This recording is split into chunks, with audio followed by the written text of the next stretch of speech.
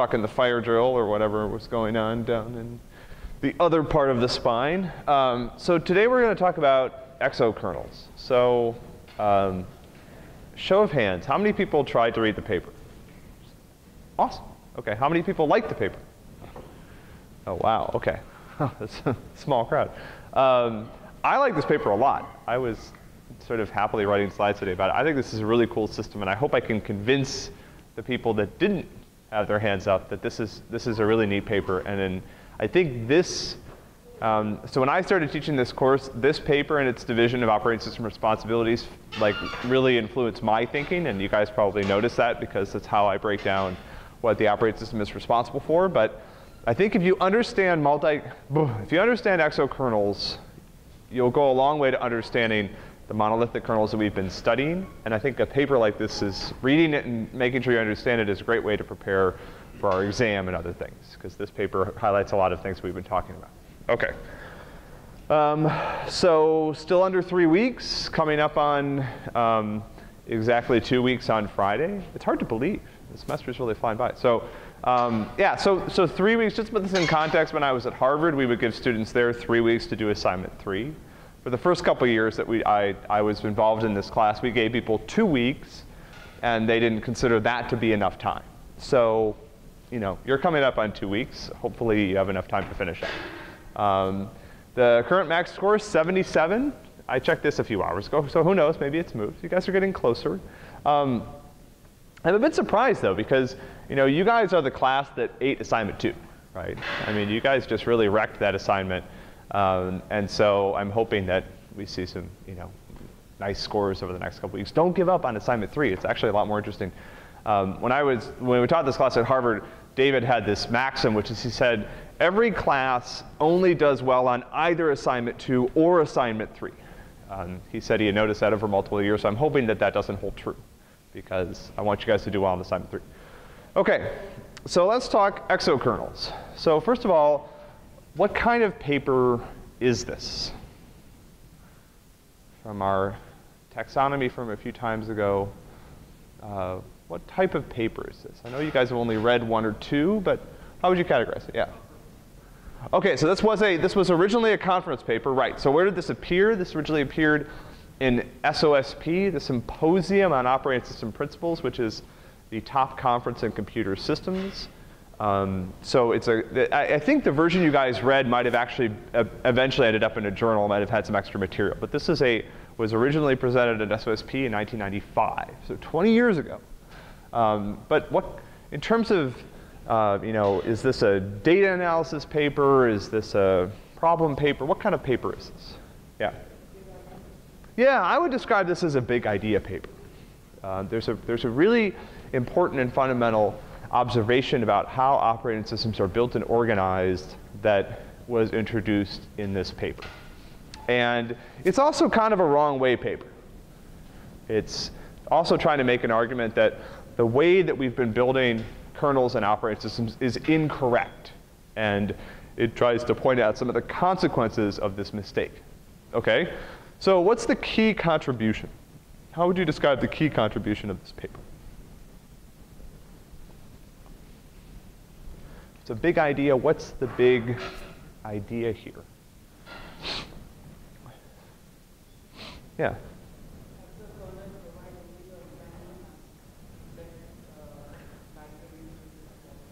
Yeah, that's not a bad way of putting it, right?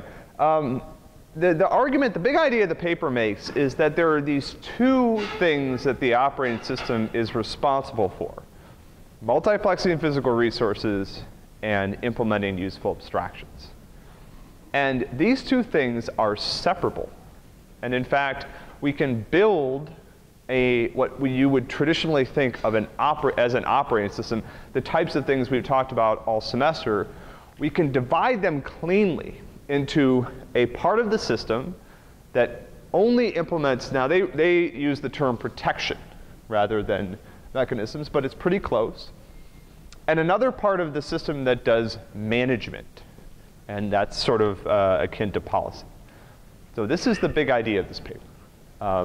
Yeah, they also, you can also talk about this as multiplexing resources and providing abstractions. but they also use the terms protection for multiplexing resources and management for managing those resources and organizing them in ways that provide useful abstractions. And so what's the point of doing this? Why would I want to implement a system this way? Their argument is that there are problems caused by the commingling or the intermingling of these two roles in traditional operating system designs that we can address by separating them clean. And so when you get to the evaluation, you'll notice that they evaluate two parts of the system. They evaluate an actual exokernel, which is the small, lower level piece, and they evaluate a library operating system called Exos that's built on top of the lower level piece. What does this sound, based on Monday's lecture, what does this sound a little bit like? Yeah, this might remind you a little bit of microkernels. What's the difference? To some degree, in both cases, we're separating out, we're taking the big monolithic kernel and we're producing a division, and what's left over is a small piece that does something and one or more other pieces that do other things. What's the difference, if I ask, for example, on an exam, what's the difference between the microkernel design philosophy for kernels and the exokernel philosophy? Yeah.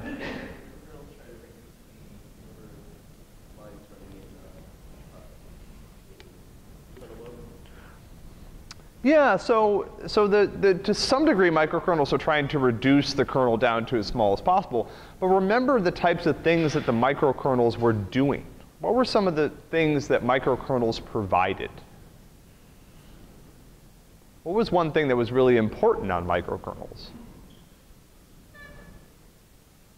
Yeah. What's that? Yeah, IPC. The exokernel people argue IPC is an abstraction. IPC should not be provided by the kernel. So when you look at the microkernels, what's in a microkernel and what's in an exokernel, the organizing principle is totally different. So in an exokernel, the idea is only protection should be done inside the exokernel itself. Everything else, all the management things, are done outside of it. And in fact, one of the arguments they make in the paper is that IPC is the type of abstraction that suffers because currently kernels force apps to use the interfaces that they provide for IPC when there's a lot of more flexible or better ways of building IPC primitives that would be possible if you enable more flexibility. So here's a quote from the paper: "The separation of resource protection from management allows application-specific customization of traditional operating system abstractions by extending, specializing, or even replacing libraries, because now I'm implementing those abstractions in a library." This paper and this idea sort of gave birth to this idea of what are called library operating systems, and there's still people working on those today. This is still sort of an idea that's that people have continued to think about. How do I implement most of what we would consider to be the OS interface in a library, an unprivileged library, and move as much as possible into this other piece? Okay, so what's the key problem that this paper is solving then? Sort of related to the contribution. Yeah. The way OSs implement their abstractions favors conservative. Yeah, so it's really, it's a great way of saying it. It's the inflexibility OS interface. Their argument is the OS provides this interface, and that's what you guys have come to recognize as the operating system interface: open, close, read, write, file system related stuff, process abstractions, threads. A lot of these involve abstractions, and the problem is that there's this one size fits all, take it or leave it interface that every application has to use. And because that interface combines abstractions with protection, what ends up happening is apps are forced to use the abstractions that the kernel provides. We'll talk about some examples of this later. So operating systems define the interface between applications and physical resources. Unfortunately, this interface can significantly limit the performance and implementation freedom of applications. And this was at a time, if you look at some of the other papers that they were citing, when a lot of people were starting to focus on the operating system as a bottleneck, an operating system as something that can slow down applications. Particularly, they're going to argue through management and policy decisions that the operating system gets involved in that it should not be making. There was a lot of work around this time on various ways of producing more flexible, extensible operating systems. But this is, I think, in many ways, the most conceptually clean and principled approach to this problem, in my opinion. Okay. So according to the paper, what is the role of the operating system? The lowest level piece. What should it do? And what should it only do?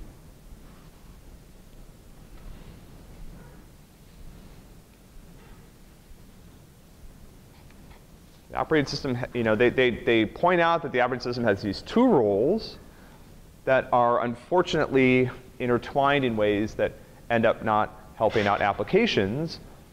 What should the OS do? Yeah. So if the two roles are management and protection, the OS should do just protection. If the two roles are multiplexing and abstractions, the OS should just do multiplexing. There's not a perfect fit here, but if the two roles were policy and mechanism, the OS is just providing mechanisms that allow multiple applications to safely use the same parts of the machine together while providing as few constraints as possible into how those are actually used. So in this architecture, a minimal kernel, which we call an exokernel, securely multiplexes available hardware resources. Library operating systems working above the exokernel interface implement higher level abstractions. We'll come back to talking about this, but you guys should start thinking about how these two concepts have been sort of interchanged, right? So let's go through some examples. So in the memory management system,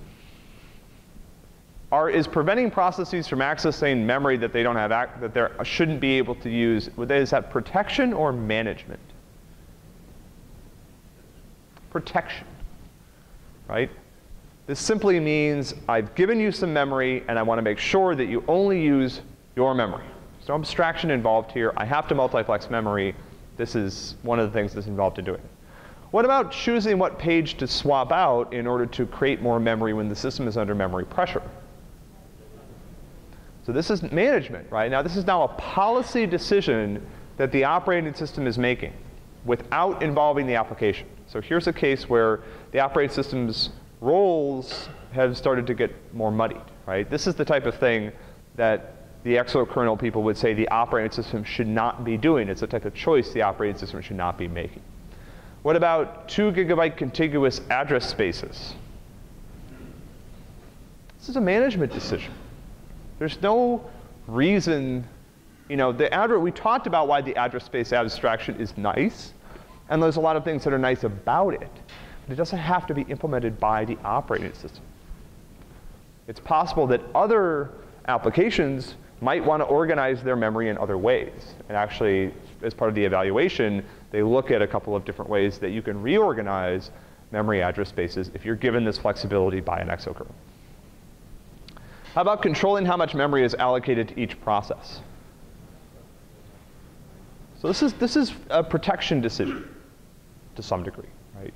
You might also argue that it's management, but the exokernel architecture doesn't necessarily provide a good way to do this.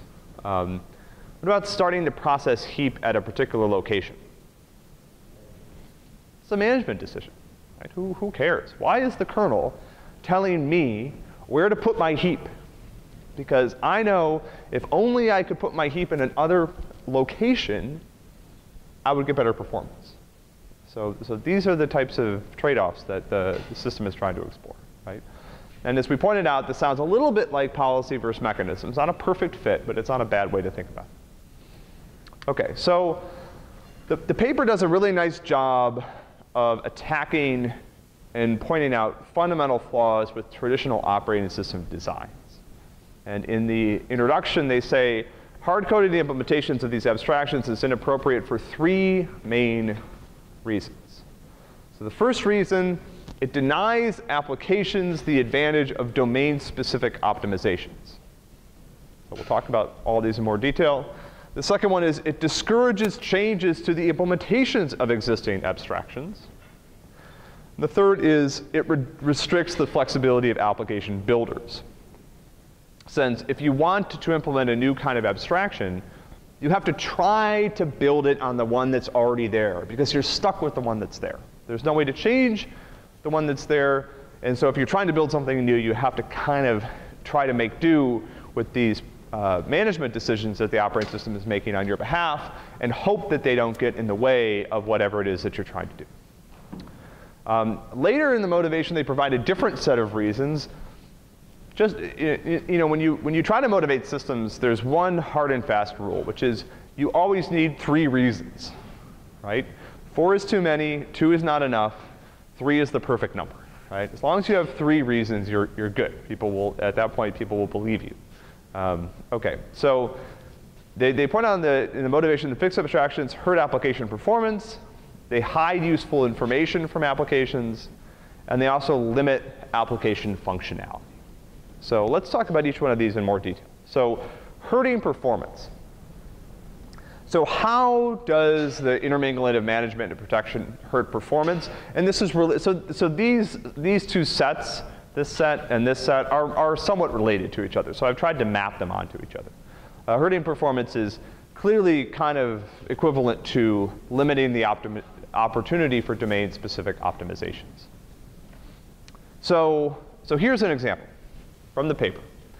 Relational databases and garbage collectors sometimes have very predictable data access patterns, and their performance suffers when a general-purpose page replacement strategy, such as LRU, is imposed by the operating system. So here's a case where if you asked the app, if you asked my garbage collection library, if you asked a database system, what page should I remove? It has a pretty good idea of a good page for you to prune. But what does the operating system do instead? It makes these guesses. It tries to choose the right page without consulting with the application, and that can lead to poor performance. So in contrast, the monolithic algorithm, operating system is going to say, here's some memory. When I need it back, I'm going to take it away from you without telling you. And I'm not going to tell you which pages I took. You can just find that out later. It's a little surprise, right? When you go to use a page, oh, wow, I thought that page was in memory. Suddenly, there's a huge stall. So imagine as an application writer, particularly when you're trying to write some sort of high-performance application, how disconcerting that is, right? You're motoring along, walking through some big array in memory, trying to meet some sort of latency requirement, and suddenly, one of those pages takes 1,000 times longer to access than the others. So that's just really not great.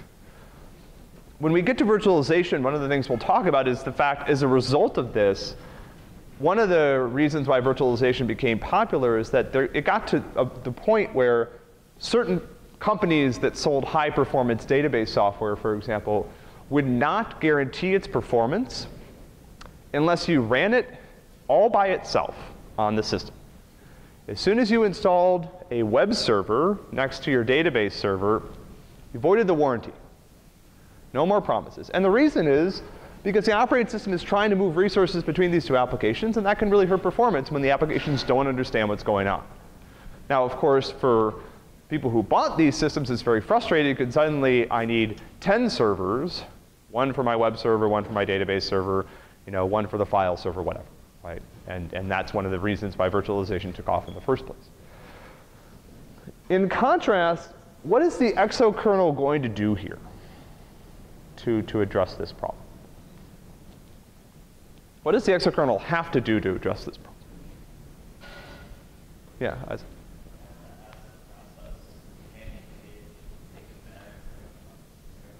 Yeah, so when the OS needs to reclaim memory, clearly the application has to be involved. So there has to be, and we'll come back to this when we talk about the design of this system, right? Because this directly feeds into the design of one of the features that exokernels have to provide. OK, so what about hiding information?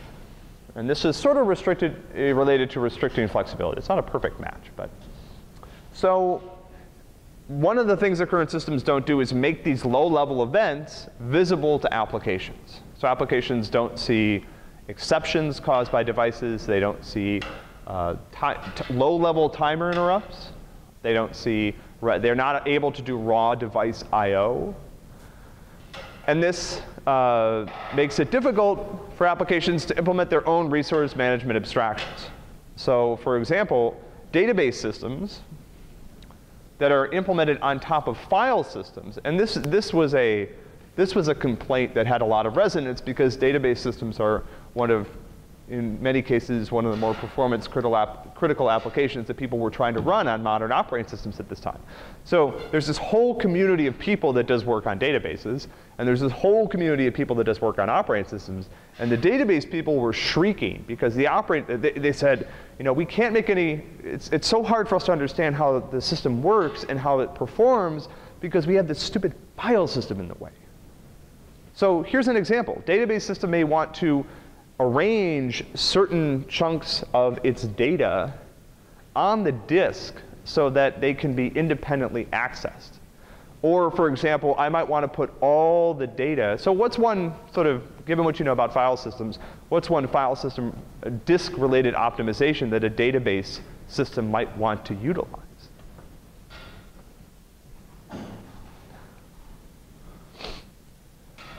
Remember all those fun things that the file systems were trying to do to improve disk performance? What's an example? What's that? Yeah, the file, that's sort of easy to do, right? That's just where I allocate blocks. But locality, right? I mean, the database may want to say, I know that all of these pages of my data should go on the same track, in the same cylinder group, or whatever. There is no way to get a file system to do this. You just put it in a file, and the file system now gets to make choices about where that data ends up. And this becomes a performance problem. So the monolithic OS, the file system that it runs says, here's a file. It's this great abstraction that has these great properties. It can grow and shrink and has a nice name or whatever. The only problem is you have no idea where those disk blocks are. You have no control over where they're allocated and where they go. So what does the Exokernel OS have to do here? This hints at another one of the design requirements for the Exokernel system. In order to address this problem, what does the Exokernel actually have to allow library operating systems or applications to do?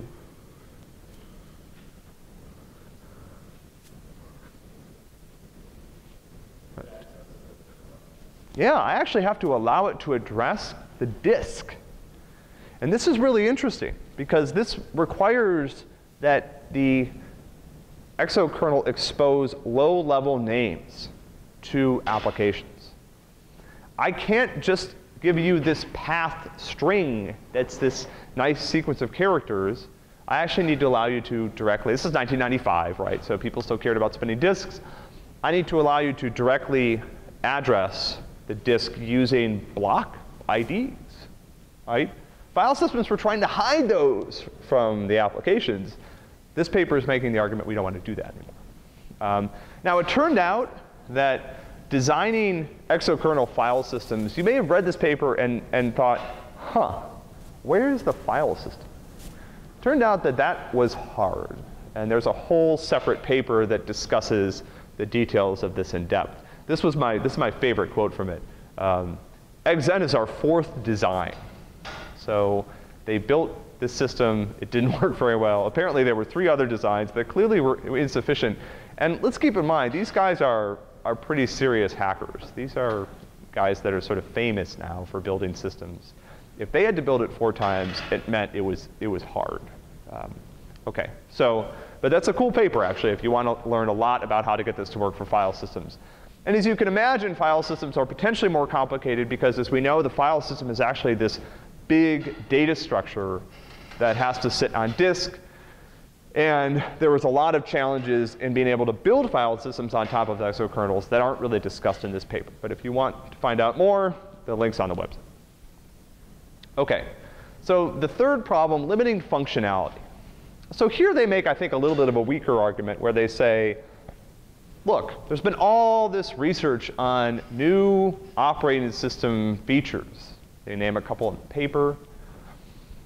Why don't we see them in real production systems? And their argument is this is being held back by the fact that because the policy and mechanism, because the management and protection is all intermingled, you can't change one without changing the other.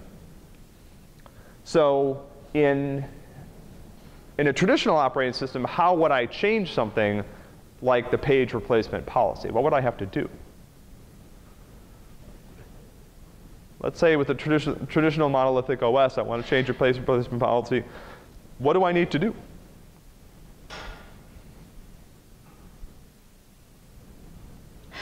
Yeah? You would change the kernel, and that would affect all the applications. I have to reinstall the entire kernel. And it's a great point. Every application is affected by my new experimental page replacement policy, not necessarily what everybody wants. What can I do on an exokernel system? Just roll it out as a library. Remember, these abstractions and these management decisions are now being made by unprivileged libraries, and so they're way easier to distribute. In fact, every application can make its own decisions about this. So just to connect this to the future, in fact, just a few years ago, you may have seen some of the videos that I've posted from James Mickens, funniest and one of the smartest people in computer systems. So he actually he took this same principle and applied it to the browser, roughly 20 years later. So he had a paper a couple years ago. Maybe we'll look at it later if we have time, although there's a lot of overlap with this paper where he made the same arguments, very similar arguments about modern browsers. And his solution is actually very similar. Every page now can come along with its own HTML rendering engine. So this is, if you guys, how many people have ever built a web page?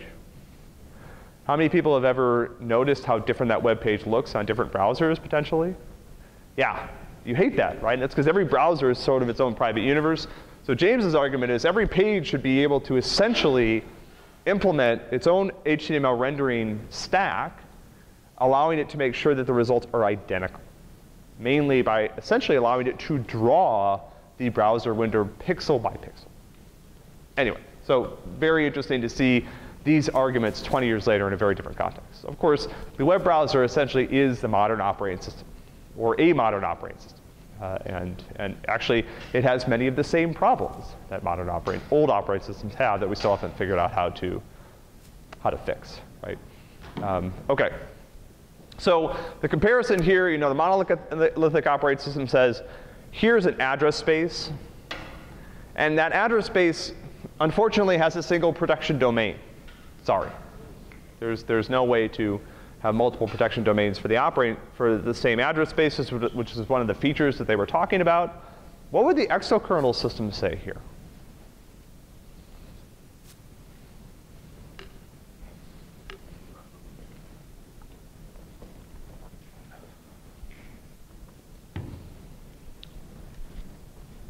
The exokernel doesn't implement abstractions. So the address space is like, what? I don't know what an address space is. Look, I just gave you some pages of memory. What you do with them, not my problem. So that gives you an enormous amount of flexibility.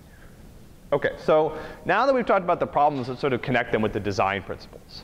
So the exokernel design is built to expose 4 things to apps: hardware, allocation, names, and revocation.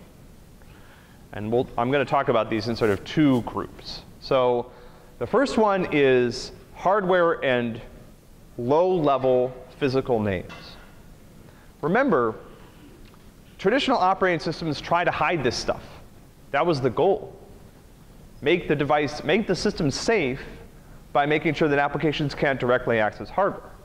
But we've noticed in a couple of the examples that we use to motivate the system, or the examples they used, that this now becomes a requirement. So the central tenet of the exokernel architecture is that the kernel should provide secure low-level primitives that allow all hardware resources to be accessed as directly as possible. So let's think about how traditional operating systems expose hardware. So how does a traditional operating system like the one that you've learned about this semester expose memory?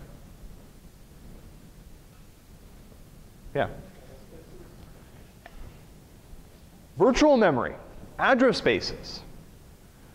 So remember what we did? We thought this was a great idea a month ago. We created fake names for memory, these virtual addresses that are meaningless. And we said, woohoo, this is awesome. Now I don't have to allow applications to directly access physical memory. Oh no, now I have to. Because if I don't do this, there's no way to allow library operating systems to manage the resources properly. In contrast, exokernels have to expose physical memory directly, and that means names. So remember we said applications never see a physical address? Here, the library operating systems have to see physical addresses. So I not only have to allow them to access hardware directly, but I actually have to allow them to name those hardware resources.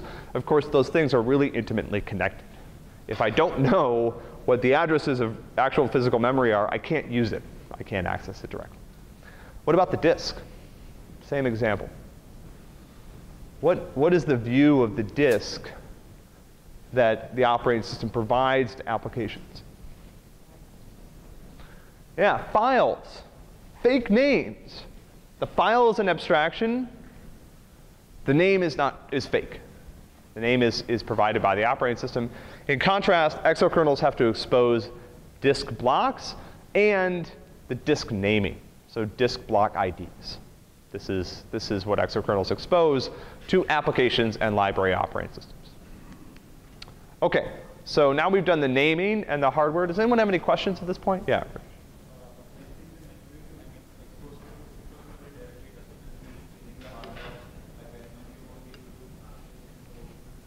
No, so it's a great question, right? So the MMU is going to remain the same.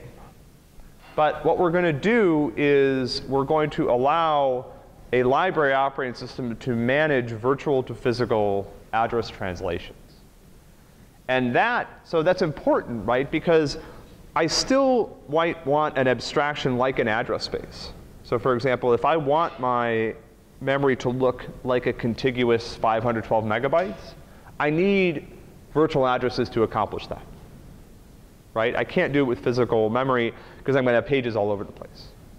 And so the virtual to physical address translation is still important, and it's still something that library operating systems use to build abstractions. The difference here is that the abstractions are not provided by the low-level operating system. They're implemented on top of it. So for example, I could have one library operating system that provides 512 big address spaces, like 4 gigabyte address spaces that look contiguous. I could have another library operating system that requires that its binaries be allocated in a small amount of memory as they can fit in. And maybe I don't do any sort of dynamic page allocation. Or I give you pages that are off in some other weird area or something like that. Essentially, everything that we've learned as gospel about memory allocation and disk stuff is just thrown out the window here. I can revisit it. I can rebuild it in a library operating system, but I can also do something totally different. Does that make sense? Yeah. The other thing I want to point out is I'm using the term library operating system, but when you hear that, you can replace it with application. There is no reason that an application has to rely, that runs on an exokernel system has to rely on a library operating system to do this for it. So for example, I might have a couple of different applications that are running using a Unix-like library operating system, and then a database server that manages its own physical resources directly. It does not use a library operating system that says, I know best, I can do this, you give me physical memory, I will make sure it's used properly. That's possible. OK, so let's talk about allocation and revocation. These are the next, and this is essentially, these are essentially the things that exokernels have to get to work in order for the rest of this to be safe. They have to allocate and revocate. I don't know if that's a word. Revoke, it's not a word. I know the word. They have to allocate and revoke access to these low-level hardware resources. And there's a little bit more subtlety in how this is done in certain places than we're used to based on the operating systems that we've talked about. So as they point out, the library operating system should participate in every allocation decision.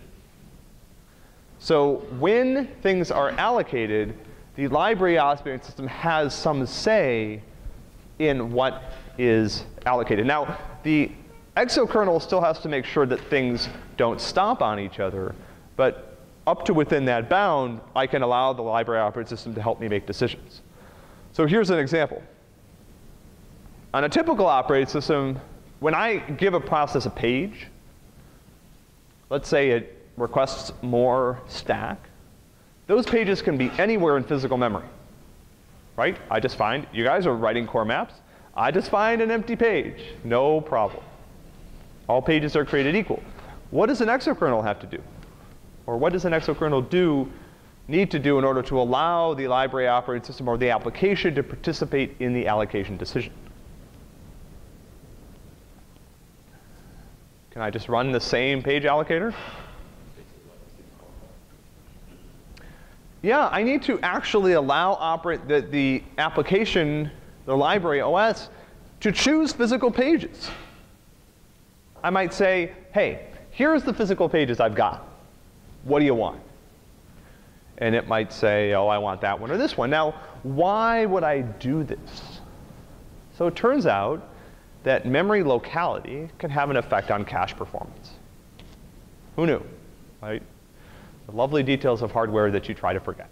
And in some cases, applications may want to pick a specific physical page because it's located closer to other physical pages and might improve performance in the cache. So this is the rationale for doing this. So you thought all pages were created equal, and that was a wonderful fiction, but it turns out they're not. And so by allowing the system to allocate these pages, I can do a bit better. Okay? What about revocation? So visible revocation allows physical names to be used easily and permits library operating systems to choose which instance of a specific resource to relinquish. So with the CPU, this is one place where we have a really fun example with the processor. The processor, if you read the paper, is not something they talk about a huge amount. It's not that hard, actually. That's why.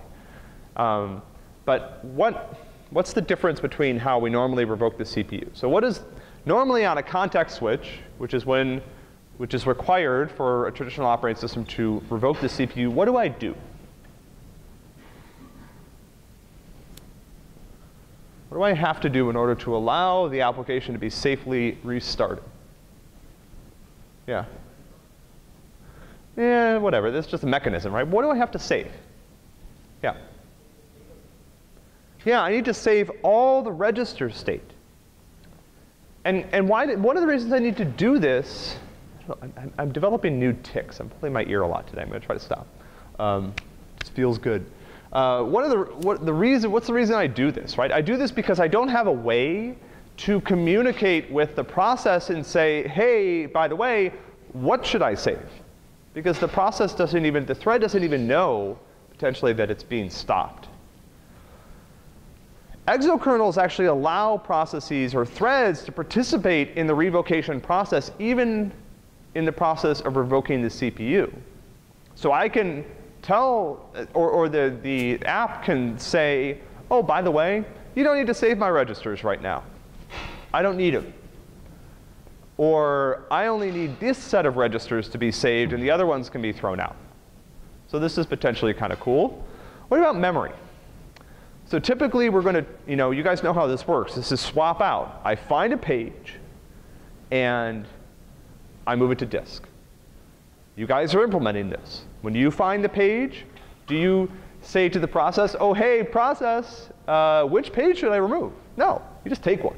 Right? This page looks interesting. Let's get rid of it. Right? I mean, that works OK.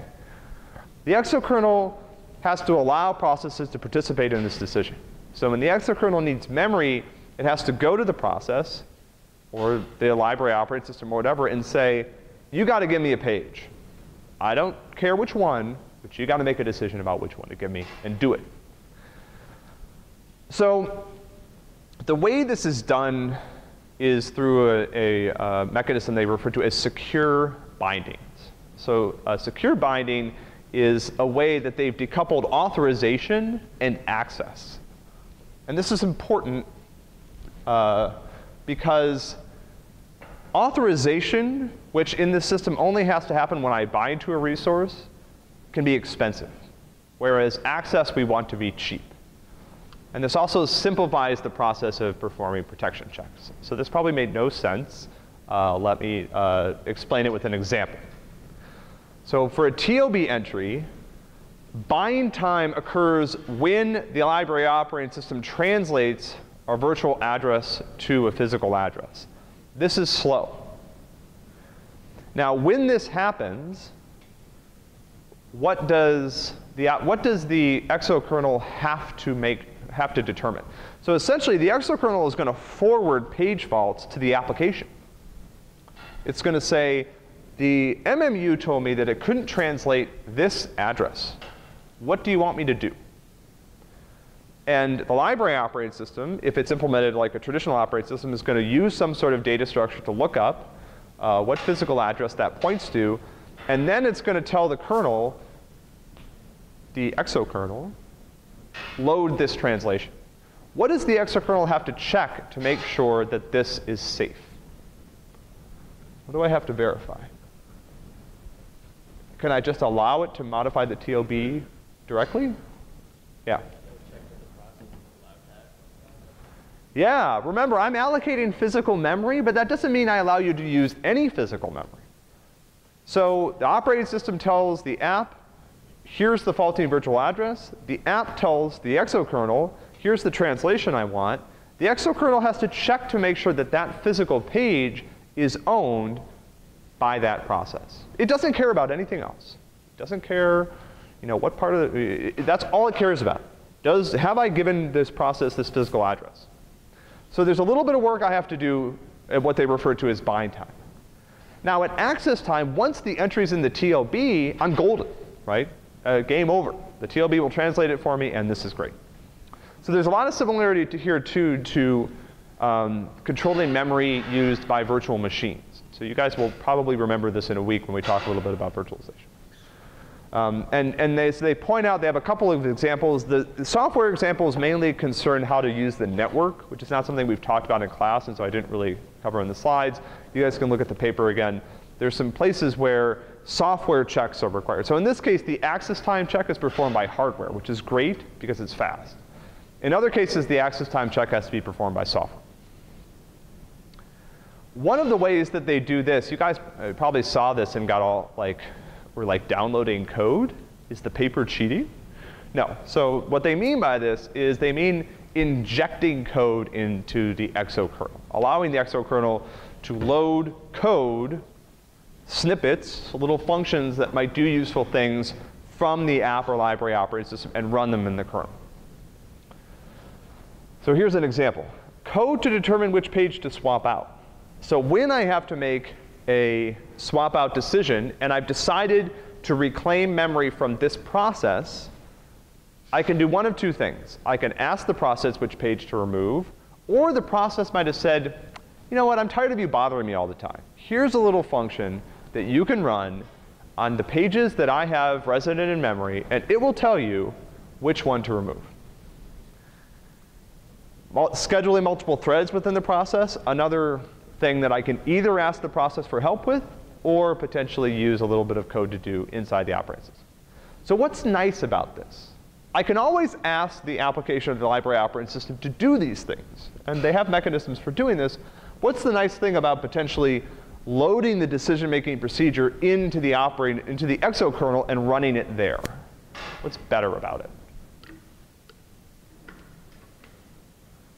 There's one very clear thing that's better about it, yeah. Yeah, it's faster, right? Remember the kernel crossing, I still have kernel crossings, I still have a kernel interface, it's different than the usual one, and I still don't want to have to cross it too many times. And it also allows the exokernel to predict how long certain things will take, how long it will take the app to make a decision about which page to remove a priori. And that allows me to predict whether or not it's buggy or not ever. What's the problem with this, though? There's this sort of huge glaring, like a big red light should be flashing in your brain right now, right? Yeah. No, that's not it. Yeah. Yeah, this is potentially super unsafe, you know? Like, I do not want the process to be able to run with kernel privilege, and now I'm asking it, hey, you got some code you want me to run? You know? I got kernel privilege over here. You got some random code you want me to just execute in the kernel? I have no idea what it does. So actually, there was a lot of research around this time on extensible OS designs, and a lot of them tackled precisely this problem, which is, how do I determine, given a arbitrary code snippet, that it will complete, that it will not break a bunch of stuff that I care about? And so there's a lot of related work. These guys don't really focus on it. It's not the main focus of the paper, but it is there.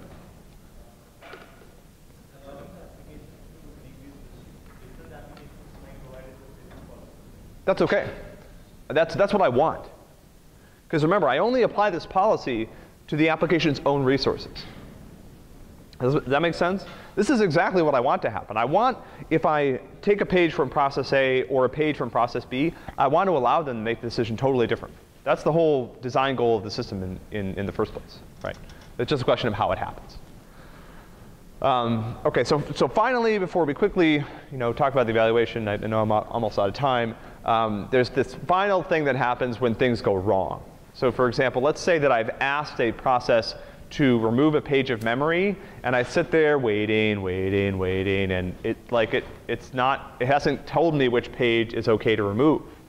What do I do? So there's a protocol for dealing with this. They call it the abort protocol. Really, there's two things I can do. One thing is I can kill the process. That's not necessarily a terrible idea. Their solution is to forcibly remove the resource without the app's help and inform it via an interrupt or some other thing. So assuming that the app is running correctly and is just bad at doing a particular thing, I can take control back, make the decision. This gets a little messy. They say, oh, well, we're going to copy out certain things to memory if they need to be deallocated, and then it can find them later. But it's kind of, I don't know, this is not fantastic. So in the evaluation, they try to show 4 things. They try to show that exokernels can be efficient. This is important because I'm potentially creating, remember the whole microkernel problem? I don't want to go down that road again. So I need to show that this works, and that by putting policy into the library, I'm not slowing the whole system down to the point that I don't care about how it's designed anymore. It's just too darn slow.